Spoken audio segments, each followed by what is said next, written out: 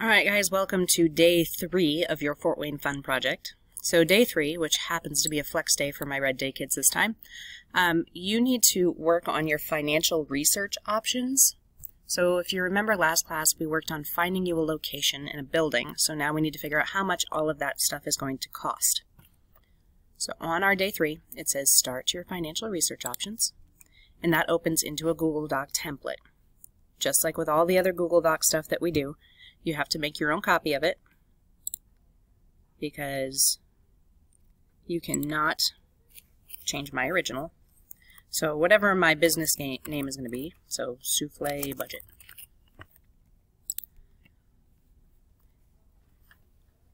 With this budget template, it will calculate things for you automatically so that you don't have to add and subtract and figure all that stuff out. But you do have to know things about your business.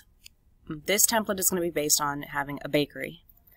So for my income, I put my business name here. For my income, that's how much money I'm going to take in each month to keep my business going. So this first one for where do you get your money, that's going to be from the sale of your goods. So maybe I sell 40 cakes, 2,000 cookies, 200 bagels, 200 muffins. My cakes are going to be $30 each. And then I do 40 times 30. My cookies, 2,000 cookies a month. My cookies are going to be $1.50 each because my cookies are just that delicious.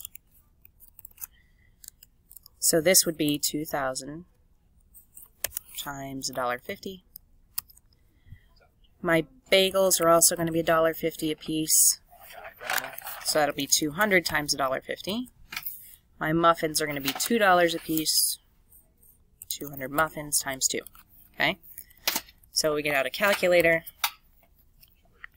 40 times 30 for this one is $1,200 in cakes, $3,000 in cookies,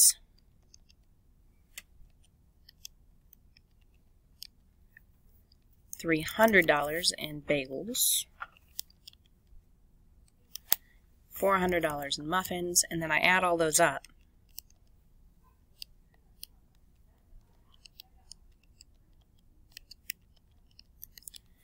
So my baked goods, right now, I'm going to make $4,900 a month. I'm also saying over here that I'm going to have a gift shop. So with my gift shop, I'm selling gift items for $30 a piece. I sell 6 of them a day for 30 days a month. That's another, that'd be like $5,400, but I think what I meant over here was $200 a month in selling stuff from the gift shop. I'm going to sell bakeware, which is like cookie sheets, cake pans, etc. That's going to be $800 a month. If you have anything else that you can make money off of, that's what would go here. This number adds up automatically.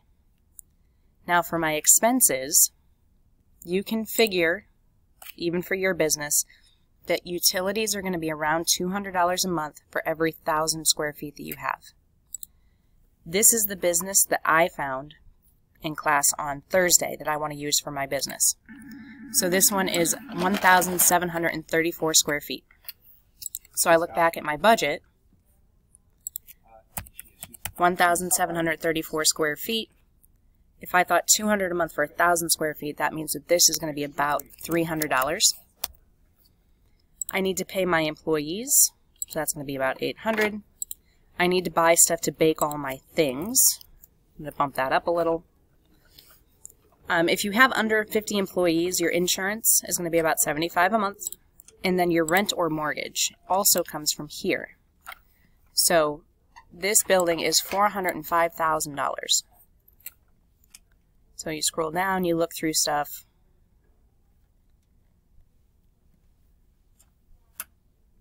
It has property taxes on here. It doesn't have a mortgage. So what you would do if you can't figure out the monthly mortgage rate, you can type in an amortization calculator. My mortgage amount is $405,000. I'll leave all that other stuff alone. My monthly mortgage is $2,000. Okay. The non-recurring expenses, this is going to be your startup costs. So those don't get included in your monthly budget. So like for my ovens and stuff, it'd be $30,000.